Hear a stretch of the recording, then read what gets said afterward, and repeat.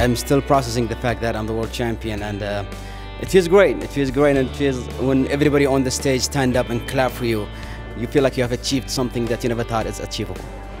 I guess the best advice is to face your fear. And my fear was opening my mouth and saying something. And I could have a choice between accepting that and not doing anything about it, or to try to put up with all the laughs and all the people making fun of you. But you will make it at the end. I'd like to thank everybody who took the time to watch me, whether it's on the stage or on like any other stage, because you guys helped me more than me helping you people.